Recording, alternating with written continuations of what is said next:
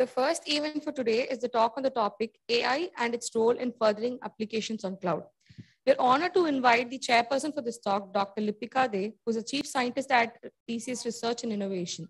She also heads analytics and insight practices. Dr. De holds a PhD in computer science and engineering from IIT Kharagpur. Her research interests are in the areas of NLP, text and data mining, machine learning, and semantic search. We with pride now call upon Dr. Lipika De to introduce and invite the keynote speaker for the talk. Thank you. It's a great pleasure to introduce Dr. Gargi B. Dasgupta, who is the Director for IBM Research in India and the CTO for IBM India South Asia.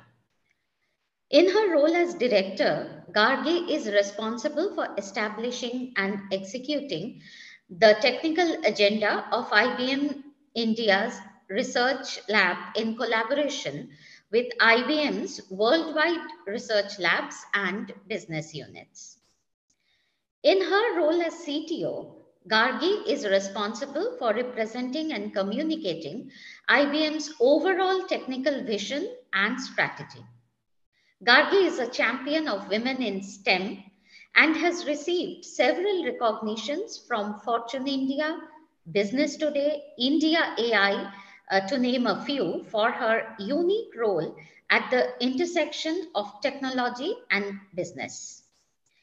In 2022, she was recognized by the ACM with the ACM India OCCW award. She is an alumnus of Jadavpur University and University of Maryland. It's a pleasure to have Gargi with us today as the inaugural keynote speaker of ACM Women Workshop, the first event of the annual ACM India Convention of 2022.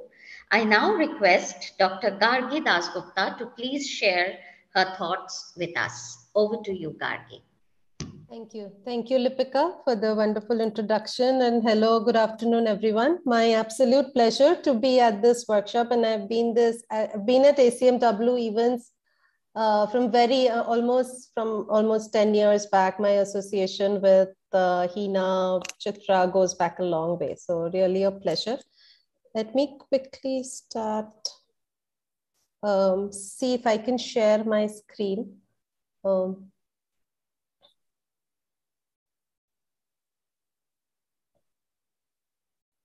Just give me a thumbs up when you can see. Yes, ma'am, we're able to see. Okay, yeah. Very good. Okay, so I've kind of kept this talk as a mix of where, from my perspective, I see trends going in the world of computing. The role of AI, which is, I think, close to so many of our hearts. The role of cloud, which is a very important trendsetter. And then I'll also talk about some key technical topics that gives you a flavor of the breadth and the depth of the problems that as a student community one could look to solve. So some key trends, right? And I know you guys face it every day as you work, either as a data scientist, as a machine learning engineer, as a systems enthusiast. And the two trends are cloud and code, right? How many of you started off with your first machine learning project using the Google Colab framework? How many of you log into your university's clusters, be it high computing frameworks with GPUs? Maybe a few have privileged access to TPUs, but that's how we do our work, and that's become a norm. So predictions that we make around these, first, that is everyone around us. And when I say company, it could be a small kirana shop, it could be a medium business. And of course, it could be large enterprises, but everyone will need cloud and will need AI. So every company will be cloud and AI. All workloads will become distributed, which means that when you log into your Colab Jupyter notebook, oftentimes you have no clue where that particular virtual machine or server is allocated or provisioned. And it could be anywhere. It could be in Bangalore, it could be in Delhi, it could be in China, it could be all halfway around the world in Europe or in the US. But distributed workloads are becoming a reality, and we'll see more and more of those. And we as users may not really feel it, but technologies to provide the distributed systems, distributed computing framework, know that this is a reality, right? I don't know if you guys are familiar with the distributed machine learning frameworks like Ray. If you've not, you should look it up, but that's becoming a norm. Now, as part of running this high-end, intelligent, representation-based algorithms that we love to call AI, there's a whole lot of work around data preparation. And data becomes a number one commodity in this game. And data preparation often takes 80% of the data scientist's time, right? And these are things that we've seen over and over again, which means that these are all areas that we need to improve on and keep our eyes on. Multi-cloud platforms unlock 2.5 times. I'll show you with an example what is a multi-cloud platform. The second column really shows, apart from the usual data sources that we try to think of, which is speech data, text data, image data, time series data, structured data sitting in tables, there's a very, very important data that is created with this move to cloud, with this move to distributed systems, with this proliferation of applications, and that's code. There's hundreds and millions of lines of code created every day. And our prediction is that AI will really need to work on code. And that's why this talk is going to be based on, most of it is going to be based on how AI can further application development, maintenance, and management itself. The other trend that all of you should keep your eyes on is 20 years back, open source was looked upon as a menace, right? It had vulnerabilities, it has security trap-holes. No one would sign up. Today, 96% of our enterprise code bases actually contain open source code. Yes, there are challenges, there are vulnerabilities. There is this huge issue that happened with Log4j library, but it's still reality that this is how the future is going to be. So something for you guys to keep in mind. So with these as trends, interesting facts. This graph only goes till 2020. The x-axis is the years, the y-axis is the petaflops per day that is spent on training. And look at where Moore's law had predicted, and look at where we are today. Today, every 18 months, the compute requirements go 35x, right? And you can see as we made the journey from AlexNets to convolutional neural nets, ResNets, all the way AlphaGo, GPT, and now the world is of foundation models. So huge ask on compute. And now you'll be able to relate back to why the trends. Why is one cloud not enough? Why is multi-cloud going to unlock? Why specialized clouds are needed? Data. So that was a compute chart. Data is growing at a phenomenal rate. By 2025, we expect the data produced to be 175 zettabytes, right? And in 2018, we only had about 30 odd. So how big is that? It's a number. It has so many zeros after it. So how big is that?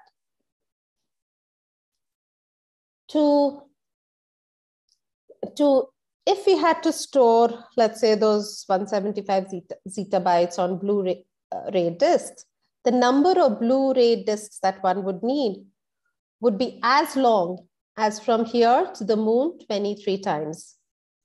That's the amount of data that's getting created, right? And if you think back that there's data about interaction, there's data about what I say, there's image, speech, video data I'm creating now, and you're creating now as we join the Zoom link. And there is this data for code, right? Applications are getting created left, right, and center. My 12-year-old son wants to create applications that looks at an image and says whether it's funny or not funny. So everyone's creating applications. But there's some trends in this whole application creation landscape, and that's also important to keep in mind. One is about 10 years ago, a team would create an application. The team, just 5 people, 10 people, 20 people, would try to keep the application centrally managed so that when there is a problem on the application, they all know the lines of code and then they can debug it. That's what we call monolith applications. Monolith applications have grown, and today you can have almost tens of millions of lines, as big as that, a monolith application. But the programming paradigm has changed, right? As you go into cloud, the whole value of cloud is of course pay-per-use, but scale as you go as well. Which means if I have a compute intensive part, right, that's taking just a lot of CPUs, I could scale it up vertically, irrespective of the other data processing and storage or network parts. If I have a network intensive part, I could scale that piece up individually, put more VMs to it, put more cores behind it, and not worry about the entire application. Now, when you have a monolith, there's no way you can do that. There's no way you can really take advantage of cloud. And hence the cloud native paradigms of computing, which is microservices, 12-factor ready, all of these have come up. And the whole microservices architecture, what it really allows you to do is take a very, very long and complex piece of code, but break it up into functionalities, expose them through APIs. And then your whole application becomes a workflow of APIs, calling APIs, taking some input, producing some output. Sometimes they're stateful, so you need persistent storage. And then the whole application functionality is realized. So today, no one writes those huge thousands and 10,000s or even millions lines of code. People work in a team. They distribute their responsibilities and they develop microservices. So now instead of managing one big giant, you have 50 components to manage. So yes, there's management complexity increases, but at the same time, expertise is needed on certain componentry of the code, and it makes it much easier. The other of computing localization, like I said, I think gone are the days of centralized computing and big data centers where all the computing is done. Today, I can do compute on my edge device, on my iPad, right? So computing is getting decentralized, and devices are of all form factors. So you really need nimbleness in being able to do some compute on selected set of data on your edge devices, then move it back to the cloud, train bigger models on the cloud, bring back inference at the edge. That's another trend on how computing is changing.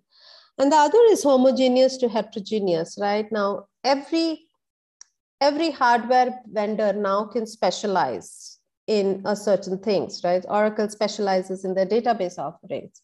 Storage offerings specialized by EMC. Intel specializes in producing the most efficient CPUs.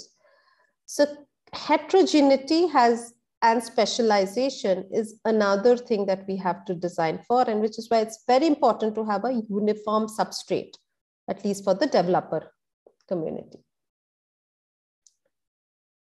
All right, so the last thing on trends, and then we'll see where AI is going. Remember I said multi-clouds unlock a lot more value, 2.5 times I said. So what's an example? So we all, let's take the top 3 cloud providers. So there's Azure by Microsoft, which really specializes in confidential compute. which means if you have PI, SPI, you can rest be sure that the functions there performed without unmasking or revealing the client information. And that's their offering, confidential computing. Google, great. If you want to train your machine learning models on GPUs, we already talked about Collab and all the different functionalities they provide. And then let's say AWS really specializes in scalable inferencing. Now it's possible that you as a user logging in from your university have this huge pipeline where data processing, you need to process PI, SPI, and you needed to get the best cloud for confidential computing. You have to train your foundation model, which will take 3 months and cost you maybe $500,000. But the Google Cloud option is the best, maybe in terms of performance and cost. And then you want to inference on AWS. What multi-cloud really, and it's at this point, let me say it's an aspirational goal. It's where I see the whole world of compute going. It's I log in from my terminal and I should be able to launch a data processing job that feeds its output into training. The training job takes whatever time it takes. And then it says, I'm ready for creating a model that's deployed on AWS and ready to take requests for inferencing. That whole thing runs with one YAML file where I specify, this is the set of 3 things you do. And it runs on 3 different clouds in 3 different regions, halfway around the world. And I do not need to go and book my allocate servers on Azure or on AWS or on Google. So that's the serverless vision. And it's the holy grail, right? It's not true anywhere today. And it's something that we should all aspire for. Okay, I think that's enough for system enthusiasts. Let's see where the world is of AI is going. Okay, is there in every conversation that I've had on technology either started with AI or ended with AI, right? It's on everyone's mind. Last year when I presented this chart, I said, well, we had 30,000 AI deployments with customers. This year, the number is 40,000. It's growing at a scale and pace that I have not seen any other technology grow at. But it's crucial to make sure that people trust AI, right? And there's this whole genre of trusted AI that I'm not going to get in, is the only lever and the only way we will make AI deployment successful. So how has AI grown or how has it evolved, right? If you look back, 10, 15 years ago, we were at the narrow AI task where we think of the ResNet, CNN, convolutional neural networks, doing really, really well in lowering speech error rates and improving blue score on NLP tasks. Very good, specific tasks. Image recognition, I can do it. Parsing, semantic encoding, I can do it. Very good. Speech to text, I can do it for certain languages where I have a lot of corpus. Very good narrow AI. Then it became more broader. As it became broader, that's where it now penetrates each and every business. And we've seen, it go from data sources of speech, text, and image to more semi-structured data. What is semi-structured? For example, logs, logs applications generate or the things that you write are semi-structured. Time series data, very important, and code, and we'll talk about code. The second thing I already mentioned is that automation of the AI itself has become very important. 80% of time spent in data cleaning, data transformation. I think we need to have automated AI tasks there. Trust, very important. And this is where we are today, right? We are creating bigger and bigger models on wider and wider data sources. And really what we want to get to is general intelligence, right? Artificial general intelligence, which means reasoning comes in, generative capability comes in. Who knows, in 2050 and beyond, if there is AI that has studied all Gargi's talks and all her papers, should be able to come and give a keynote speech at ACM-W, right? That's the artificial human general intelligence that we're striving for. But we're not there yet, and a lot needs to be done. And today I'm going to zoom in on 2 use cases on AI for code. And there are so many out there, and so many other experts will tell you what to focus on. But if you're interested in code, then this is definitely a good use case.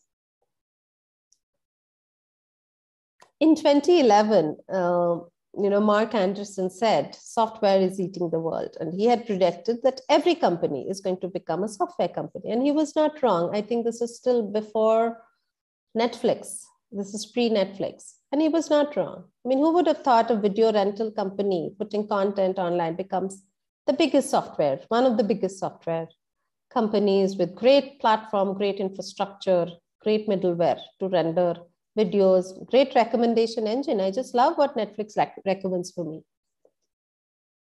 2016, I think there was another article that says that code is everywhere and software is still eating the world. And there's a lot of innovations to be done on the software itself. And this is the main difference. So when we say AI for code, of course, AI itself is a code and application, but we are saying, can you look at the huge amounts of the trillions and the millions of data that's being created every day as application developers write code and use AI to really simplify their journey, right? Why do we think it's possible? Well, we think it's possible because we've seen the story repeat for speech, years and years of research. And finally, around 2017, the word error rates dropped so much in speed that it became indistinguishable from human word error rates. Language benchmarks, blue scores have been improving. And look at where we are with the transformer-based world, right? Of course, we've gone through our whole sequence to sequence LSTM journeys. And this is where we are. And today is the world of all representations and embeddings. So there are many similarities with code. Code is polyglot, just like language. Code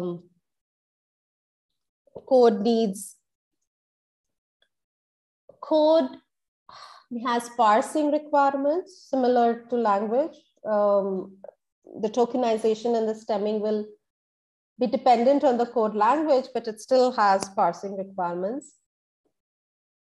And it's very attractive for humans to be able to handle various code problems like summarization, search, everything else that we've seen in the NLP domain. So I'll give you one concrete example, right? So just to go back, and this is work that got published in AAAI 21. So you're most welcome to go and look at the paper. But here is the context. Everything that I told you before, right? Remember I said, cloud computing is here, it's moving at a pace. Every company is going to become a cloud company. And computing paradigms are changing, right? But the code that we wrote 10 years back or 20 years back or 40 years back doesn't go away. Right? Yes, I could start writing new cloud native, nicely formatted microservices today. But there is a big challenge of taking this huge monolith codes and maintaining them for the future. Now, one could throw up their hands and say, well, I'm going to throw away all that code and rewrite it. Well, guess what? That would mean most, of our health system, our hospitals would go down, the banks, our ATM withdrawals, our deposit systems would go down, and many critical care systems will have to be taken down and only come back once the new code is ready. So that's obviously not feasible. So what can be done, right? And today we have manual labor, right? As large as thousands and thousands of people really looking at this monolith codes. It could be Java, it could be sometimes it's COBOL, Sometimes it's C++, very network efficient C++ codes written. And then trying to come up with a mechanism, a process where they can understand the business logic, create metadata, and then break it up into microservices. Okay, and they do it manually, tirelessly, going through those lines of code and creating the microservices. And it takes, for an automobile company, we knew it took them 1.5 years to get for one application, monolith, to its microservices. Right? We don't have that kind of patience or time to really modernize and transform the world. So this is the first AI use case, I will say, that take all those lines of code and can you come up with candidate microservices? Of course, it's the implementation will be dependent on the underlying language. But here is how AI can help. Again, I mean, read the paper, but this is what it could do. I touched upon representation, so it's going to be useful. So the first is we have several PLSE tools, right? We have programming language, software engineering tools that can actually go do static analysis of the code, go through line by line, and figure out the call flow graph. What calls what parameters are passed, what are the entry points, what are the exit points? Great. We could use them as the first set of features from applications. The second is maybe we could create a graph, right? Because a program flow is very similar to nodes, and the edges could represent the communication between classes. The example is for Java, so I'm going to use some Java terminology. Imagine a class calling out to a class, and that we create an edge. So a little bit of animation. And you could create a call flow graph pretty much like that. Let's assume the edges are unweighted. So on that graph, the task really is of clustering, right? And we could maybe throw a good clustering algorithms to come up with what could be the components of the microservices. And why clustering would give you an okay enough result is because the edges are representing interclass communication. And whenever you have good clustering algorithms with great cohesiveness within the cluster and weak cohesiveness across the clusters, your job is done. But there is a problem. The problem is that many times when in the monoliths, when code was written, there could be structures that go against the spirit of microservices, which means there could be one class that's being called out from numerous other classes. And if you put a reconstruction loss on a normal clustering algorithm, your result is going to be really bad, right? So one way to do that, one way to counter that is to have the graph with the vertices as the classes, the edges, like we said, it's, if there's a call flow, but then now start defining node attributes so that we can use the loss function in a smarter way.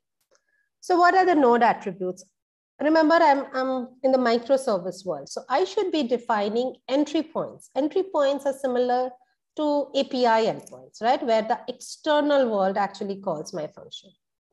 So I define those entry points, and for each of those entry points, I define a relationship between classes, saying if that two classes are on the call flow of an entry point, I give them a weight. Every class that appears on the call flow of an entry point, I give them an attribute. And then, of course, this is a Java specific thing, might not exist in other non-object oriented languages, which is, if I and J have an inheritance relationship, I give that an attribute because it's really a programming language specific artifact. So now, and this is what I was talking about, is that why these outliers are very specific in the code task that I'm looking at, because I do want to minimize structural outliers. Structural outliers, classes which have a lot of interaction with all other classes, maybe a reporting class, right? Everyone calls because after they've done all their computations, they report. Similarly, an attribute class, which has similar behavior with other classes.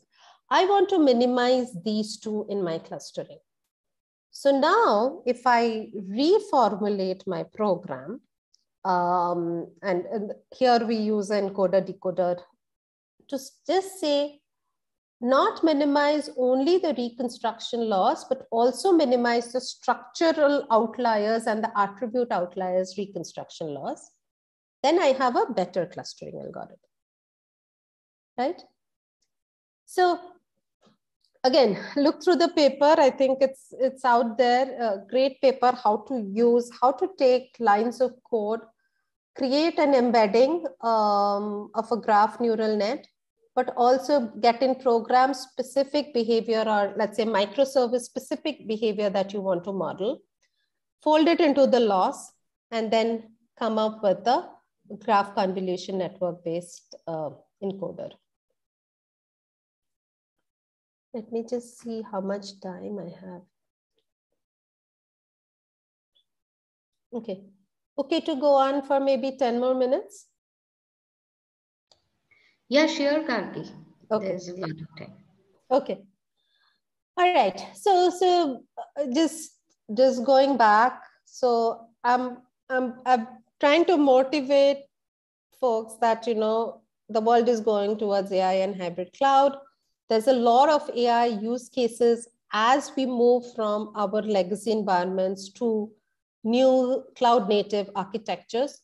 And I'm on the use case of application modernization because I know, you know, that we're going to write new, when we start writing code today, we're going to write new microservices enabled, container Kubernetes ready, 12-factor ready app.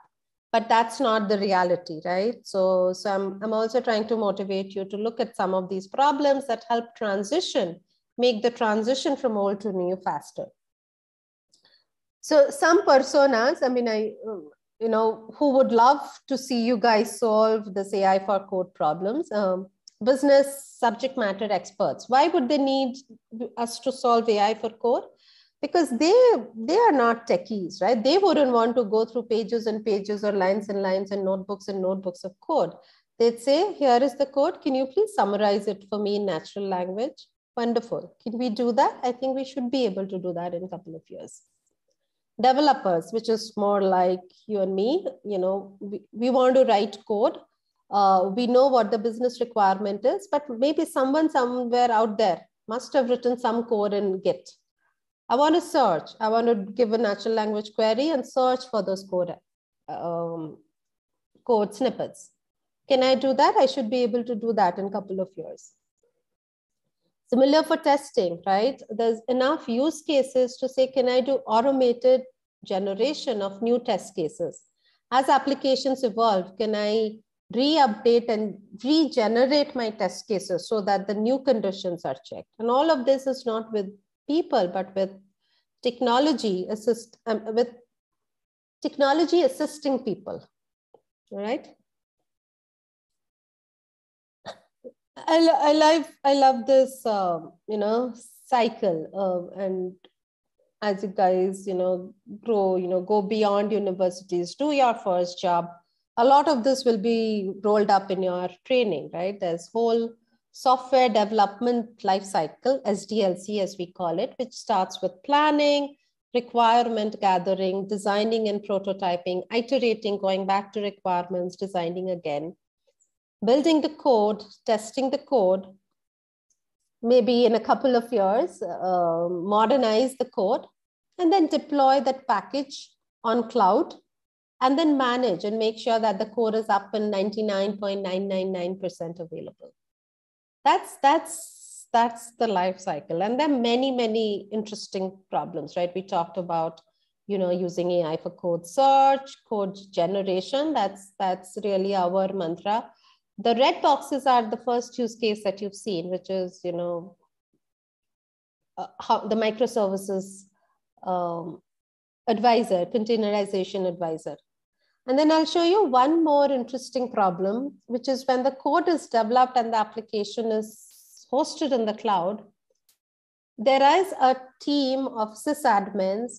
Google calls them site reliability engineers. So if the site reliability engineers think of them as more modern DevOps practices aware sysadmins, really helping them with AI tools, right? That's my next example. But there can be plenty, right? I mean, imagine there's the whole world of opportunities in code build, in requirement gathering, maybe getting from natural language to code. And the opportunities are limitless. So this is the phase. So we talked about modernization, which was one phase. This is the ops and the management phase. And again, it's a very human intensive operation. Today, the cloud providers have thousands and thousands of site reliability engineers really watching their applications as they function on the cloud, looking for all kinds of metrics, events, logs, KPIs, downtime, tickets, deployment artifacts to figure out if there is an early signal, right? And why is it so important to get early signal? Because yes, you can always be in this reactive mode, but the holy grail is have an application up and running with zero downtime, right? When I go to pay my Airtel bills, I don't really want to get that message at, oops, there's something wrong with your server, please come back and pay again. I'm probably going to not pay, right? Which results in millions and millions of income loss for my service provider. So it's very important to get to more predictive and proactive journeys. But the reality is that one of the complications of this monolith to microservice world is that we've now changed the scale from one application to 50x. And then I said multi-cloud. So these are deployed in all different data centers all around the world with all other SRE teams working on it. So basically, ops management is not going to be possible in this new world with no AI. So there's no ops without AI. And that's a claim that I would make because the data sources are too huge. There are too many signals out there to really figure out what's noise and what's a signal. So I'm actually going to focus on one proactive method, which is, the fault has not yet happened, but can I give an early signal in my operational workflow? And this also relates to code. And I'm trying to build the whole theme around code. All of these are huge time series, log anomaly detection, incident resolution problems, and lots of papers around it. But I'm going to focus on this one proactive bit. So what's the process and what happens? What does the dev persona do? A typical day, okay? PR is a pull request. So a dev is creating a feature. I want to create this neat feature in my application. I write code, I commit. I do some unit integration test, success. If it fails, I don't merge the PR. I iterate till there's a success, right? And there's rework and this continues. At the point that it passes, I put it for build, right? It's building many other files and it takes my little file with that little change and it says, did the build succeed or fail? Well, it fails. Again, I can't move forward. But if it passes, if the build passes, today what will happen is there will be a merge and there will be a deployment. Now we as developers know that just because the build passes means has very little correlation as to whether there will be a downstream incident. And this is where AI can help, right? Because we're doing this every day, the DevOps savvy organization do multiple builds a day. Some do it once a week, but most of them are on agile DevOps processes. So what is happening here? I mean, I just wanted to put out a picture for more complexity. There's let's say there's 3 developers, each one of them putting PRs. Each PR can have multiple files touched. They all go into a master PR, and then there's a deployment.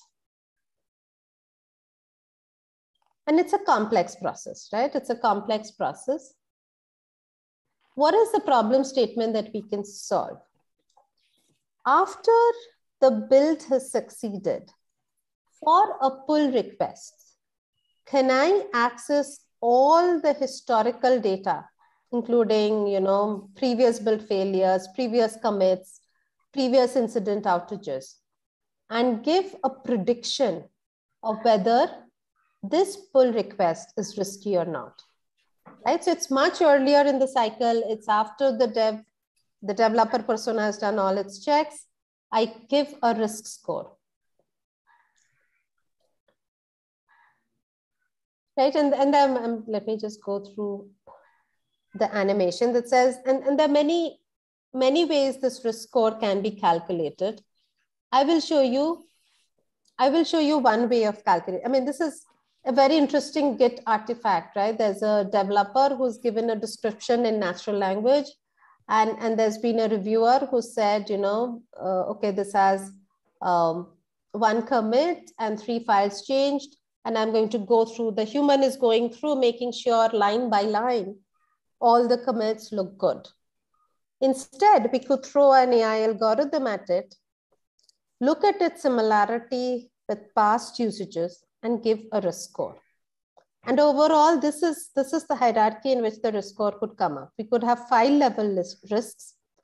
File level risks add up to commit level risks, and then these get into the PR risk.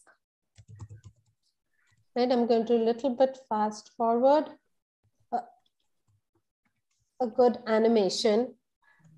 Yellow dots, all commits. We are all committing, we're checking in code. The 2 commits, that gives the hint that I'm fixing a bug, right? Because Git produces a label or it got assigned to me. Now there are many smart ways of figuring out if I'm fixing a bug has been introduced before it, right? So we go back, we do a little bit of walk in the history to find out what files could have caused the bug. And this creates our self-supervised learning, because training machine learning algorithms with label data is very difficult. So we find out the bug fixing commits, we go back in history and find the files which really caused the bugs. And then you start creating your linkages and your label data. So if you're able to do that, then in future, you take all the PRs, you break it up into feature instruction. What's the description of the PR? How many people worked on it? What were the lines of code? What were the files changed? Build all of that into a risk assessment score. And then at the time of your Git commit, when the build succeeds, you show a risk. Right, and we've talked to so many DevOps persona, and they say if you can do it, then this is going to be really, really useful for us. So I'll stop there. Because I want to keep it open for a few questions. But just recapping, right? I think if there's any message that you want to take away from today's talk, it's that the world is changing. It's changing in directions that are all very, very strongly focused on AI and cloud. And these 2 trends continue. So as we decide what we want to do next, there's a very, very interesting set of problems which are at the junction of using AI to accelerate the modernization to the cloud. And that works with a new data source that I'm presenting, and it's called code, right? In general, in my definition, I know I showed both Java code as well as showing Git commits. So both are code, but code could also mean configuration files. It could also mean YAMLs. It could also mean file descriptors. There's this whole new field of code emerging. And if you look back at what we've done with speech, with image, with text, there's a need to do similar things like release huge data sets, start challenges, work on interesting problems like summarization, search, generation. And the whole world is there for you to create a community on solving AI for code problems. So with that, a little about IBM Research, where I come from. IBM Research is spread around all these. मैं check करती हूँ लेकिन आ जाएगा. ठीक है. हाँ मैं check कर. हाँ ठीक है. Request others to be please on mute. I'm almost done actually. So we have researchers working across in a global world. In India, we are in Delhi, Bangalore, and under the India umbrella also comes the Singapore lab. And these are, our areas of interest. And two very, very important things that we treasure are our university relationships and our partnerships with associations like ACM, as well as, of course, our business units, right? So all these problems that I talked to you about is in conjunction with our business unit partners. So with that, I'll stop sharing and I'll be ready for any questions.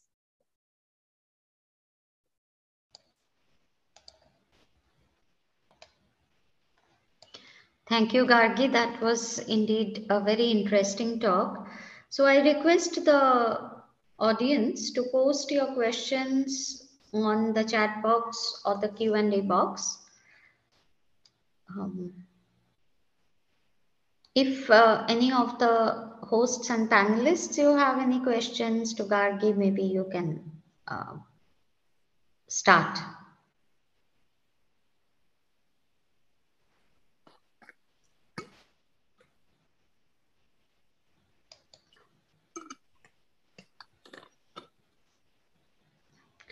Well, I can't see the questions as such coming over here.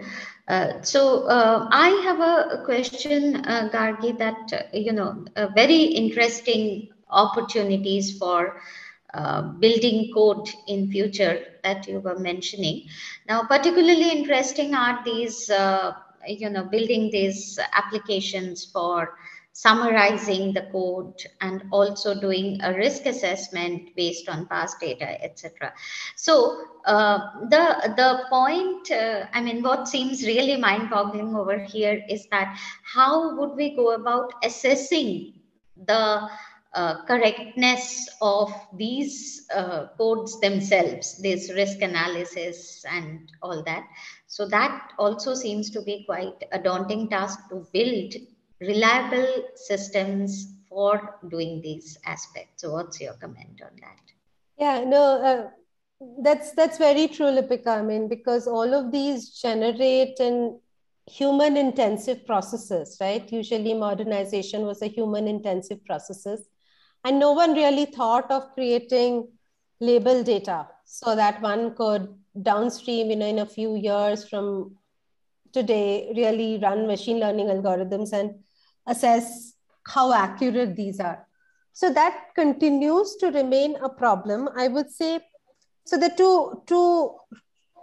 two ways to think of what are the classes of problems. One is, how do you use labeled, supervised learning algorithms in these domains? And if you see, all the approaches are either self-supervised learning or unsupervised, that I talked about, clustering, encoder, decoder. So that continues to remain a challenge. I don't think, even though we're making small steps, I'll forward. There is a link called CodeNet. It's almost like the ImageNet for code that we're starting to curate, so that the researchers of tomorrow don't land up into the same issues that we had when we started a couple of years back. So that's one journey, but that CodeNet handles a certain set of use cases like summarization, search, generation. But of course, there are like the risk prediction work, like how do you know you've done a good job, or the microservices prediction work. And there, I think right now we are just working with SMEs, right? Subject matter experts who look at it and tell us, yes, this is in the right direction or this is not. I don't think we have that much label data to really answer that question, that how good are we doing and how do we know we are doing well and when we improve. And I think it's going to emerge with time. I think as the community builds up and does more experiments with CodeNet, maybe they contribute back their label data sets and helps us really recognize some of these tasks. But beyond SME knowledge, I don't have a good answer for understanding how well your risk prediction models are doing. But what we've done, and I know that even conversational learning systems went the same way, right? We've put in feedback and human in the loop features where with every recommendation, there's a way to say, I don't think this is correct, or please relook at the recommendation, and then put in active learning frameworks. And that's probably, and we're just collecting data. The system is out there for a year.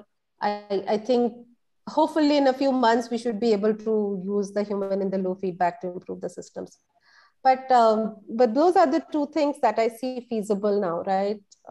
Small groups of domain knowledge and SME validation, and then putting in your features, no matter how small it is, right? Always put the option for getting some human in the loop feedback. Yeah, thanks. I mean, I strongly believe this human in the loop is a way to go forward, not only for this, but for many applications. And that has to be popularized even for AI application acceptance. So there is one question here from Shilpa. On the risk assessment use case you showed, what is the action of the DevOps team? Or what are the actions that the DevOps team can take based on knowing the risk-prone commits? Yeah. It's an excellent question, actually. And so I'll tell you, so the action that they can take, so think of it as gates, right? And even though the build passed, the risk was high. This is now left up to the human judgment that do you actually merge that change and let it go into downstream production, or do you hold on to that change? So they can at that point decide if they're going to willing to override that risk recommendation on go forward. But Shilpa, I think in your question, it comes back to what Lipika was asking.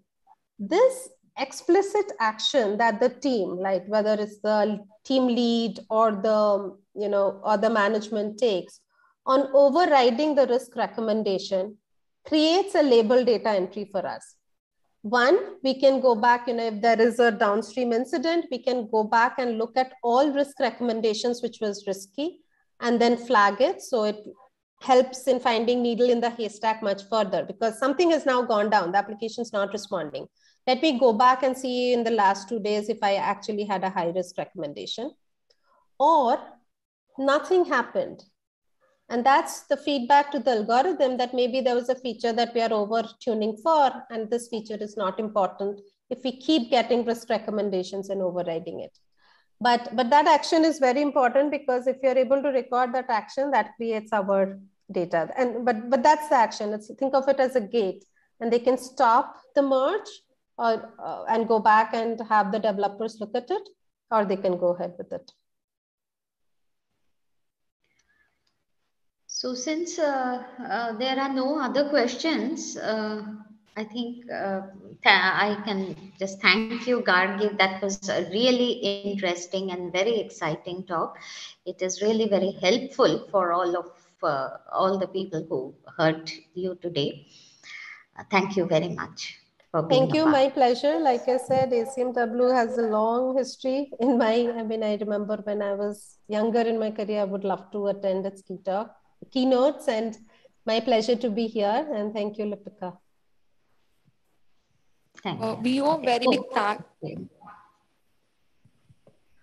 We owe very big thanks to Dr. Gargi Dasgupta for this insightful talk on artificial intelligence and its application on cloud.